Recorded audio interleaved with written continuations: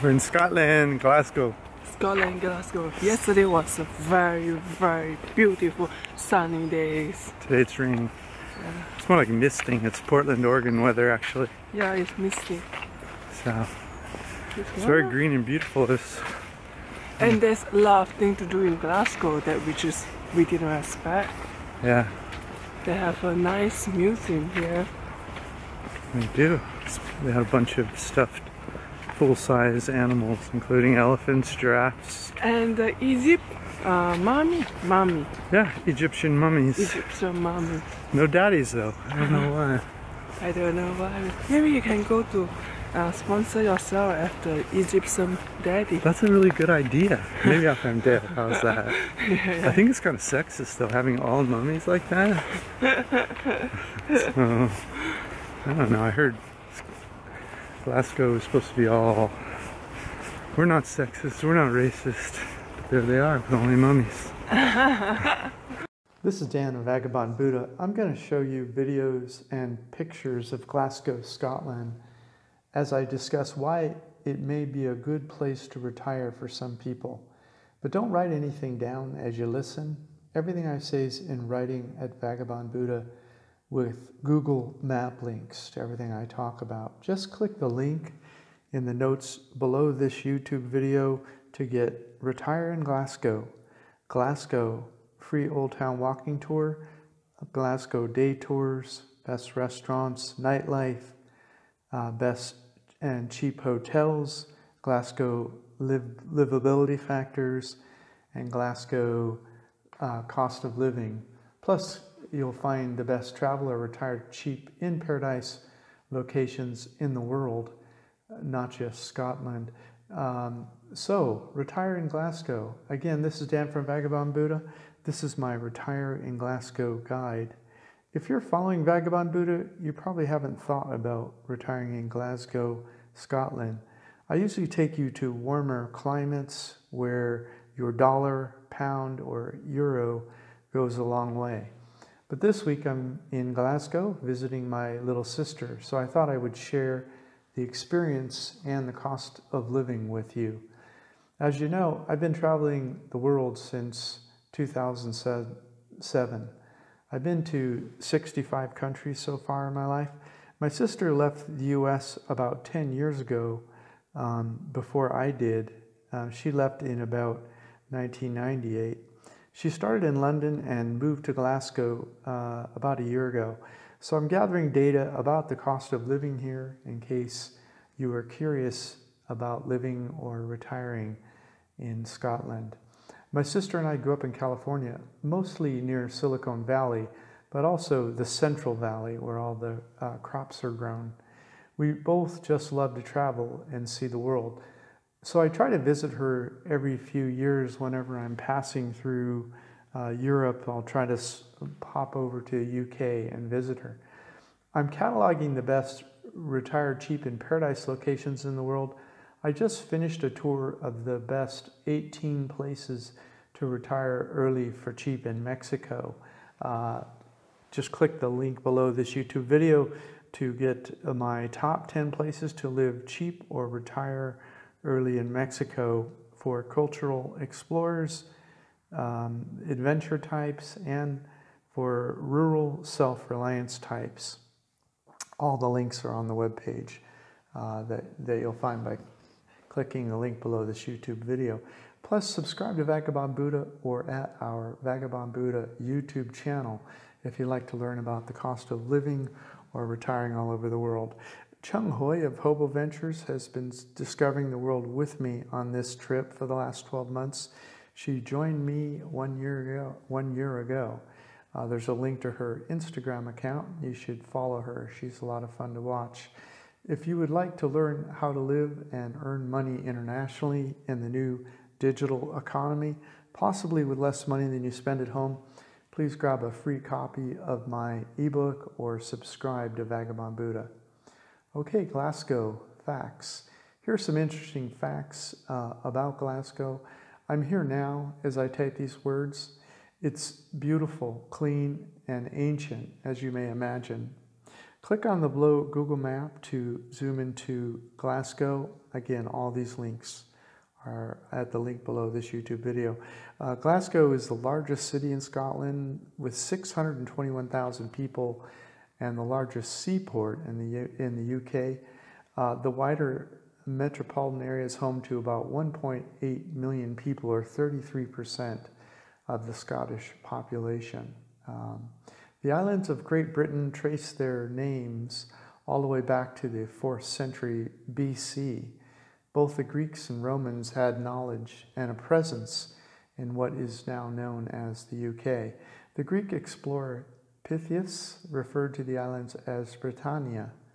Caesar himself spent time on the islands and even kidnapped a king's son and took him back to Rome to educate him in 54 BC. The Romans conquered what was then called Britannia in 43 AD. The Romans were unable to conquer what is now Scotland, so they built Hadrian's Wall to keep the Scottish out of Britannia. Hadrian's Wall is the largest Roman artifact anywhere in the world. It runs 73 miles, and a significant portion of the wall still stands and has been a UNESCO World Heritage since 1987. In the 1987. In the 2nd century AD, conquered Roman Britannia was personified as a goddess with Corinthian helmet, trident, and shield, with an African male lion at her side. Britannia, or Britain, still today evokes the national identity of the islands, and the Roman goddess remains on British coins. Glasgow was founded in the 6th century by St. Mungo, who built a church where the present Glasgow Cathedral stands. The first bridge over the Clyde was built in 1285, and the University of Glasgow was established in the 15th century.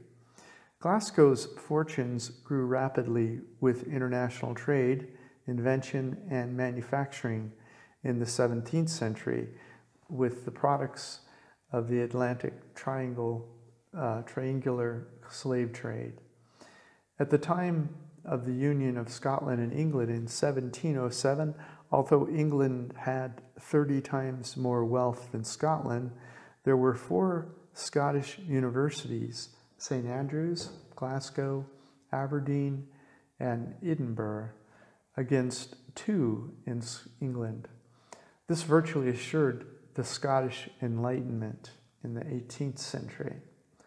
During the Industrial Revolution, the population and economy of Glasgow grew into one of the world's preeminent leaders, especially in shipbuilding. Glasgow suffered a post-World War I recession and the Great Depression, which led to the rise in radical socialism of the Red Clydesdale movement. But by World War II was in an economic rebound that lasted until the 1950s. Since the 1980s, Glasgow city planners have engineered an economic renaissance that has resulted in the Lonely Planet naming Glasgow one of the world's top 10 tourist destinations in 2008. In 2008, Glasgow was ranked 43rd of the top 50 safest cities in the world to live. Okay, Glasgow free Old Town walking tour. There is an interactive Google map that you can click, and it will take you on a walking tour of my favorite 12 significant historical places in Glasgow. I'm not going to take you through that now, but if you come to the webpage, there's a video you can watch and of the walking tour, and if it looks interesting, you can click the free map and take the tour yourself, or just enjoy the video. Okay, let's see. Glasgow day tours. If you book my recommended flights, tours, or accommodations, you'll pay nothing extra, but will earn a small commission. That's how we continue to pay for parts of our travel. Okay, guided tours. Best Glasgow Day Tours, Viator Tours. There's a link here you can click where there's 24 trips originating from Glasgow, and then I've picked 3 favorites for you to consider. And then I've given you a link to a second tour company that you can check that has 40 tours from Glasgow. And then I've given 3 example tours that you could check out for that tour company. If you're an adventurous sort, I'd recommend trying one of my self-guided or cheap bastard tours. You should try one of my tours. On the webpage, there's a Loch Lomond $7 boat tour from Glasgow. Just jump in a car and drive to the dock under a bridge, Google link provided, and jump on Sweeney's Cruise of Loch Lomond. Buy a £5 round trip ticket, which today is about $7 US, for a tour of Loch Lomond by boat. After the boat trip, which lasts about 1.5 hours, head north towards the Highlands, turn around and head back to Glasgow when it starts to get dark. I provided a video of the boat tour and the driving tour in 10x speed so you can get an idea of what the tour looks like, and if it looks fun, go for it. If you'd like to learn the various ways that people make money online or how to live internationally, possibly with less money than you spend at home, please subscribe to Vagabond Buddha or get a free copy of my ebook, and I'll keep you updated whenever I discuss those topics. Okay, Glasgow best restaurants, street food, and surprise experiences. We're visiting my sister in Glasgow and eating at a home with her mostly. Her partner Chris and I have been trading off cooking, plus my sister has made some amazing comfort foods like vegetarian hamburgers and hot dogs. But we've snuck out to eat a few meals also in places that we really enjoyed, so we'd recommend to you. Just click the link below the video, come to the webpage, and there's 3 recommendations. On our walking tour, we had a really nice pizza at Express Pizza about a block and a half from George Square, which is on the walking tour. We also had lunch one day at Brew Dog. I had a great veggie burger at Brew Dog. And then at Hillhead Book Club, my sister and I had great vegetarian sloppy joes at this place. I ate meat when I was a kid, and I haven't had a sloppy joe since, which is a beef product in the US. But they had a vegetarian version of it. This was a nice surprise. Chung Khoi really enjoyed her pork grill. It was just a starter, but she said it was big enough. Okay, best nightlife in Glasgow, bar hopping, walking tour, and map. We didn't sample the nightlife while we were in Glasgow, but my sister is like me, usually. She never seems to grow up. She said that the 2 areas that you should investigate if you're young at heart or young in fact are the Dumbarton Road in Patrick for 30-somethings and the Finiston at Argyle Street for 20-somethings. There's a Google map here with the areas circled. Just click it and go. Okay, Glasgow, best and cheap hotels. I usually recommend staying the Old Town area. That still holds true here, but there's also a bunch of other areas that are great in Glasgow. The whole place is relatively safe and beautiful, but I will start you out with some great choices. But once you're on the ground in Glasgow, you'll have a better feel for the price, quality, neighborhood choices that suit you best. After following us for 4 months in Mexico, and before that in Southeast Asia, brace yourself. You may feel a little sticker shock. I'll start with expensive and work my way down to cheap, and then recommend a hostel even. Finally, I'll show you an Airbnb where we would stay if we didn't have a free ride at my sister's house while we're in Glasgow.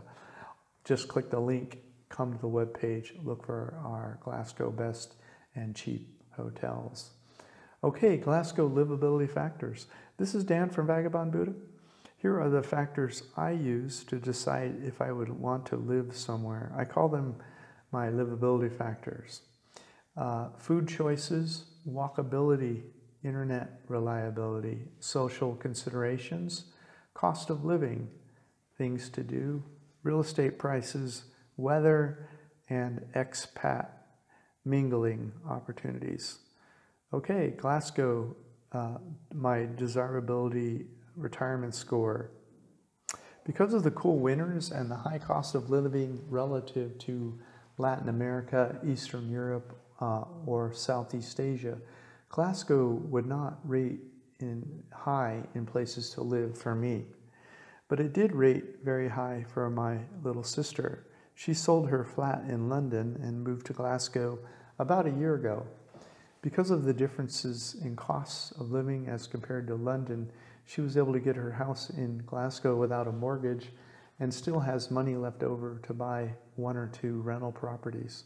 She doesn't like hot weather and feels generally more comfortable in the UK than the warm, sunny places that I love. That's the beauty of choice. Just figure out what you love and go after it. Okay, Glasgow walkability, high. There's several neighborhoods in Glasgow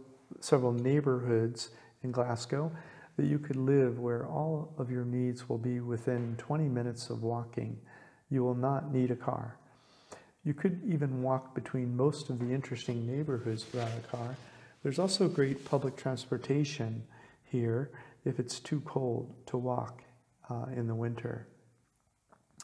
Okay, internet reliability, very high. The Wi-Fi at my sister's house in Glasgow was an order of magnitude faster, 10 times than anything I experienced in Mexico or Southeast Asia. Okay, food, high. The food diversity is extreme here. It is like Mexico City, Bangkok. It's almost as good as New York or London. If you're enjoying this video, could you please like it, share on social media, comment below, or subscribe? Your interaction will rank us higher in search engines, and we thank you in advance. Okay, weather. I would say low. July is the warmest month with an average high of 68 Fahrenheit or 20 Celsius. And it cools down at night to 54 Fahrenheit or 12 Celsius. This means your house almost never needs AC, a big savings. December is the coldest month with an average low of 35 Fahrenheit or 2 Celsius at night. And it only warms up to about 44 Fahrenheit or 7 Celsius in the day. So you'll be paying for heat in the winter. The rainy season is September through March, when it rains 4 to 6 inches per month or 112 to 150 millimeters per month. Because the average low for the day is 50 Fahrenheit, 10 Celsius for 8 months of the year, I'm labeling Glasgow as low for weather. But this could be labeled medium instead of low for you if you are allergic to heat. Okay, things to do. I would say high. Glasgow is a modern city surrounded by some of the most beautiful green mountains, lakes, and oceans vistas in the world. So you have a modern city with everything and nature all around you. So that's high. Social considerations, high. The Scots are lovely people and are a joy to be around. There are also foreigners and expats of all colors, shapes, and sizes and religions. There are amazing universities with all the diversity of food and culture that implies. And many stay after they graduate and open businesses and restaurants. So it's a very diverse, interesting culture here in Scotland, especially Glasgow. Okay, expat penetration, high. Mostly it attracts students from all over the world that attend the world-class universities here. But it's also a socially liberal society that attracts and makes people feel welcome. Okay, real estate, I would say medium. The prices have been creeping up here over the last few decades. Homes start at around £200,000, but you could spend double or triple that for the close-in nice neighborhoods. There are still one-bedroom apartments in the 50 to 100, 150 pound range.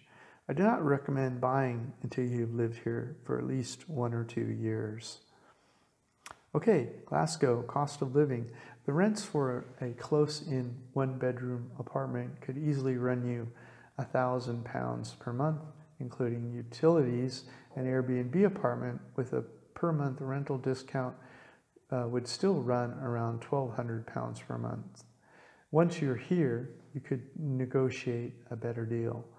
Okay, so cost of living, and this is for someone who is looking for somewhere cheap to live, and so they are frugal in nature. It would run over a range somewhere between about $1,000 for a temporary backpacker visitor type, $1,000 per month, all the way up to about $2,500 a month for someone renting a one-bedroom apartment and who likes to go out and eat quite a bit at restaurants. There's a monthly cost of living table at the webpage. You can see how these numbers add up. And there's also a link you can click if you want to learn more about the cost of living table. Okay, the above table is just my notes from my time here. The above numbers are for one person and do not include alcohol, tours, or extras. I do not guarantee these prices for anyone. For more information, there's a link here on the Vagabond Buddha webpage that explains how the table works. Please subscribe here on Vagabond Buddha or on our YouTube channel if you'd like to receive the cost of living estimates for each place that we go around the world. You can also look at our posts of the previous countries we visited. Please book using the links to my recommended flights, tours, and accommodation. You'll pay nothing extra, but we'll earn a small commission. That will allow us to keep making these travel guides and videos for you. Thanks for watching our video. If you'd like to learn how to live internationally or make money online, please subscribe. Contact us if you'd like to collaborate with us on social media. This is Dan of Vagabond Buddha. Thank you for stopping by. The world is your home. What time will you be home for dinner? Dan here, Vagabond Buddha. Somewhere from home over. You're sad about something? We're in Düsseldorf, Germany. We just left Scotland. Yes, and we got the best deal for the wine in Scotland. Yeah, we're going to stay with friends in Budapest. For at least 2 weeks. Yeah, and Chung-Hui said we have to get them some wine, so we found a good deal on some wine. And right now we're in duty free in Düsseldorf. We have another hour of layover. See, all these whiskeys and wines, but we got a really good deal in Scotland, Glasgow.